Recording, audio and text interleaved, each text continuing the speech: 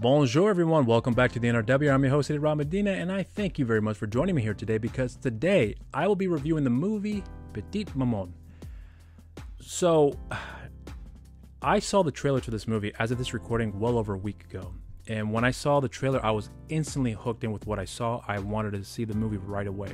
And I got lucky enough to get a screener to check out this film. And I can truthfully say that I love this movie. I really did. I love the writing and directing of Celine Sciamma, I believe is how you pronounce her last name. She did a phenomenal job with this movie, and there's a lot that I'm going to say about her choice of directing this film that I thought worked very effectively here. That I'm wondering how some people who, I guess you could say the average moviegoer may feel about the pacing of this movie, which I know some people may find a little bit too slow for their taste, but I'll get into that with this review here. But here's one thing that I was actually kind of conflicted on how I want to go about this review.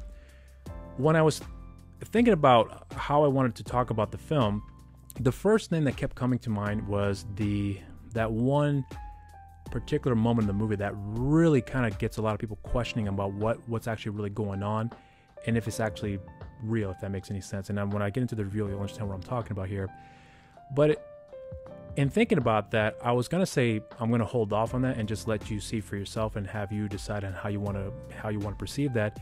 But I thought, well, the film is so good that I think I can just talk about that one particular moment in the movie and still not ruin the film for you, because once you get to the end of the film, not that it's gonna be a surprise ending, but it'll make a lot more sense, which I thought worked so effectively here for me.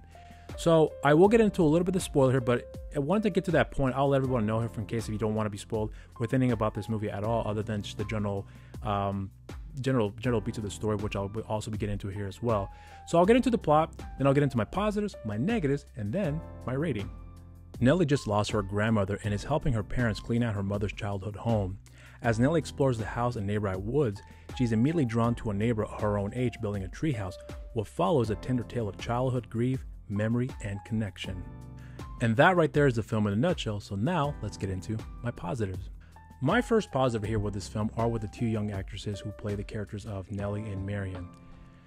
Josephine and Gabrielle Sands, who are the leading actresses in this movie, and they're siblings in real life too. I believe they're twins if I'm not mistaken. They are the best things about this film. They pretty much are the heartbeat of this movie here. But what I want to point out about, in this case, for the character of Nellie, played by Josephine, is this.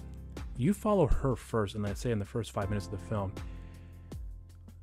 Here's what I want to point out about this particular story, is that we've seen countless films where grandkids, children in general, lose a loved one. And sometimes, you get a perspective of how they feel about the situation.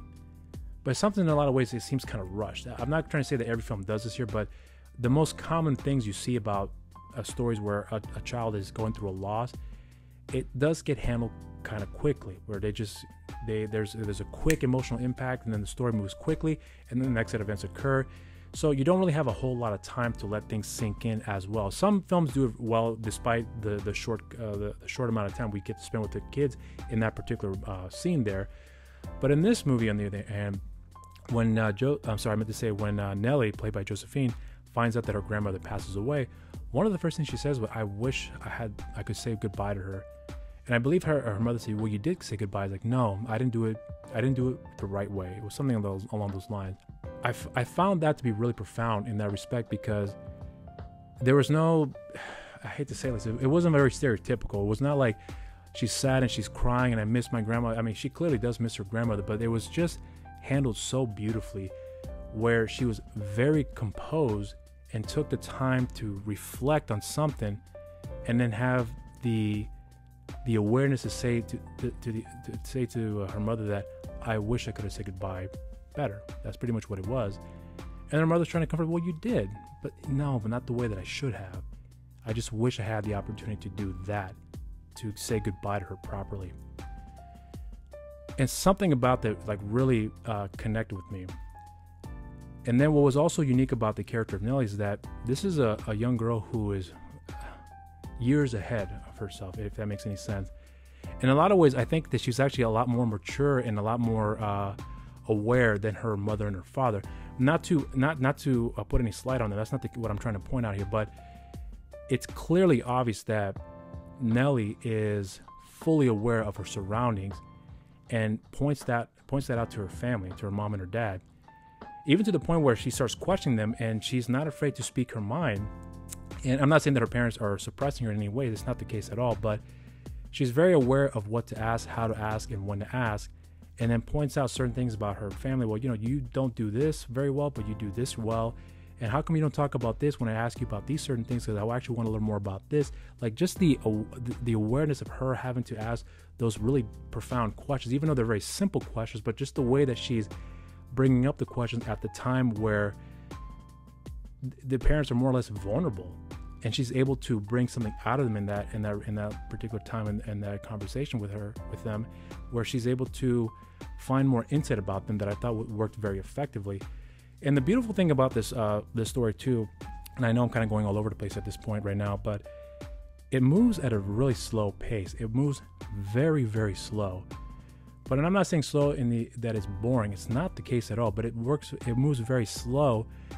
And the movie's only an hour and 17 minutes and some change, which is odd because I thought that, considering what the story is the direction of the story is heading here, I'm always one to say that you need more time to fill in those gaps. But this movie, in my opinion, handles that so brilliantly, in my opinion. It just handles it very, very well. There's literally no other distracting things that's taken away time from the story. And it's not shortening scenes just to get it from point A to point B. You have time to spend with the character of Nellie to really understand her perspective. Because then when as her and her mother and her father and herself are all helping out and cleaning out the house, her mother's deeply affected by all this here, where Nellie's asking her questions about her childhood, and her mother reveals certain things about her background from when she was a kid that clearly she couldn't really cope with at that moment, so she just walked away from it all. Not that she was leaving the family, but she just walked away from it. So now it's just her and her father left behind to pretty much finish cleaning up the house. But in that time, she goes and decides to look around the woods of where they're at, and that's where she comes across a young girl in Marion who's the exact same age her. And the thing that I remembered when I saw the trailers, that these girls look so much alike. I wonder if they're twins, and yes, they are. But I found it to be unique that they look so similar in the story. There's got to be a reason for that. I remember the first thing that crossed my mind, and yes, there is a reason for that, which I'll be getting to in my spoilers in a quick minute. But the actress Gabrielle Sands, who plays the character of Marion, this is a part of the story where it offers a different perspective of how they handle themselves when it comes to how they are having to deal with, in this case, let's say, when they themselves are not well, and then their mother, in this case for Marion, is also not well. So it's almost like the borderline of like that. If things go awry, they could die quickly. If I hope that makes sense, without really revealing too much about this background here for these two characters. But they're both not in the best health, but they're on that borderline that if things are not handled well, that they could pretty much be dead at any moment here. And you get to see the concerns of this character Marion and how she is coping with that, but handling it in a very mature manner as well too, which I thought to be really, to me, was really impressive. But it was interesting for me to see that where Nellie has a really good relationship with her parents, and then Marion, who does have a pretty good relationship with her mother, but there's a distinct difference in how these two children are at their point of their lives, and how they're aware of certain things and how they handle themselves, and they're keeping themselves composed. But one doesn't have certain concerns, whereas the other one does have more of these concerns that they have to be dealing with on a day-to-day basis here, and seeing from that perspective. But then they come together and they realize they have so much in common with each other that they can just have fun and open up and just enjoy their time together, even though they're only be there for, at least in this case, Nellie's only going to be there for a short period of time. It is then revealed later on, as I was starting to question certain things along the way about how they look so much like each other. Well, this is the spoiler here. So if you don't want to if you don't want to be revealed by the spoiler here, I recommend that you just pause the video and check out the film, then come on back here. But if you don't care, here we go. Nellie reveals to Marion that she is her daughter from the future. Marion is actually the same name as her mother, Nellie's mother, Now, when this was revealed, I remember thinking, like, is this legit? Did I actually hear what I said? So I rewound that part back and watched it again, listened to it again. And I was actually quite shocked. Not like Sixth Sense shocked, but I was just quite shocked that I heard that. But I wouldn't say it didn't make any sense to me, but I was just curious to see how that was handled here, because I remember thinking, like, I don't understand how this even happened if that's really the case here. But here's the thing. When you go back, in this case, when the two characters go back to Marion's home, the young Marion, to her house, the house is exactly the same as her mother's childhood home. There's a secret little closet in the hallway that's at her mother's childhood home that the young Marion does have at her home, and she lives with her mother, who's not very well, and we come to find out that that's her grandmother. There's a beautiful scene in the film where Nellie does have the opportunity to tell her grandmother goodbye before she ends up having to leave, which I thought was so beautiful. And I know I'm kind of jumping ahead here, but that revelation right there, I remember thinking, I hope it's not going to go awry from here, because the story was so good up to that point that I just thought that it could either go, it can go in the right direction, or it can just go all kinds of wrong. And honestly, it was handled so beautifully after that. I'm not going to reveal what the ending was here, because I think that's actually the most important part of the story here, with the build up to that ending that I thought worked so effectively, in my opinion. There's just so much about this film that I truly did admire and respect, but a lot of it does also have to do with the directing under Celine Sciamma, if I recall correctly how I pronounce her name. What she had written and the way she directed this film is so beautiful. Quite frankly, I don't think there's a single mistake that she's made in terms of the technical aspects of the film, the cinematography. I know she's not the cinematographer, but the way the film looks, the way the film was edited, the way the film is paced, it is done beautifully, in my opinion. But speaking of the pacing of the film, as I said before, this is a very short film. It's 117. Sorry, I meant to say it's an hour and 17 minutes. I'm fucking up here, but an hour and 17 minutes and some change. Usually, whenever there's a really good story and it's only 90 minutes long, majority of the time I always point out that the film needs to be longer. The film is right at the exact time that it needs to be at, in my opinion. It is at the right amount of time that you have with the characters to spend time with them, to get to know them, and actually let the events sink in, let the environment sink in, to really absorb the story. And it's done beautifully.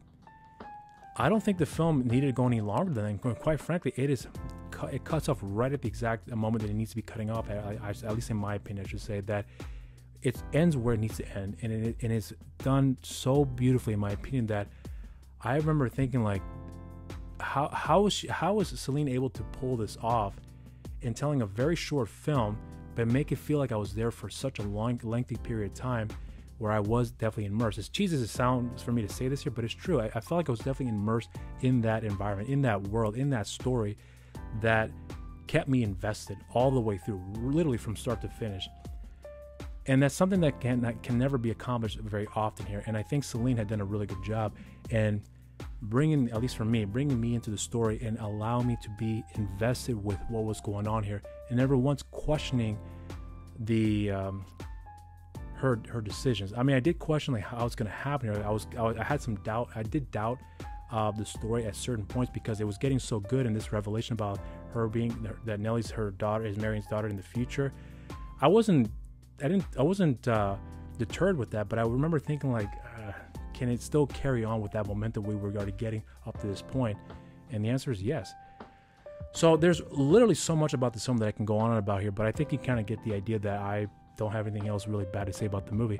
I mean, I can see that some people may say the film might be rather slow and a little boring. I don't agree with that. I think the film is beautifully paced and is shot very well, beautifully acted, has a very effective and really compelling story. I honestly don't have anything really bad to say about the film at all. I truly don't. I would have to watch it again to really to really see if there's any negatives that will stick out for me. Not that I have any intentions to looking for that, but I'm gonna have to see it again to really see if there's any particular parts of the story that I just did not like or thought could have been done maybe better. But I wouldn't say better. That's probably not the best way to say it, but that probably didn't work for me. That's what I wanted to say. So honestly, I don't have any negatives about this movie at all, but I will have to see it again to really make sure that's the case here, because so far from what I've seen here so far, this is a damn near perfect movie in my opinion. So I'm just gonna get right to the review of my rating here. I give this film a solid cheers. And those are my thoughts on the film. If you have seen the movie, let me know what you guys think in the comments section down below. I truly recommend you guys check out this film. It really is that good, in my opinion. I think there's gonna be a lot that people can take away from this movie that they would hopefully enjoy as well. But if you haven't done so already, make sure you subscribe to the NRW. Make sure you share, like our videos, and hit the notification bell while you're down there. Follow us on our social media accounts on Instagram, New Release Wednesdays, on Facebook, Nerds Rule the World, and on Twitter at the NRW. And you can follow me on my social media accounts on Instagram and Twitter, Mr. Rob Medina, and on Facebook, simply just Rob Medina. And I have a show on the channel called You're So Cool with Rob Medina, and my guest this week is a queercore band called Middle Aged Queers. But that episode will be dropping this Friday here, and I cannot wait for you guys to check it out. Hope you guys will enjoy it as well too. But I also have a social media accounts for the show as well. On Instagram, You're So Cool with Rob Medina, and on Twitter, You're So Cool WRM. And I want to thank you all very much for checking out this review. I hope you guys did enjoy it, and until next time, everybody, stay safe out there, and cheers.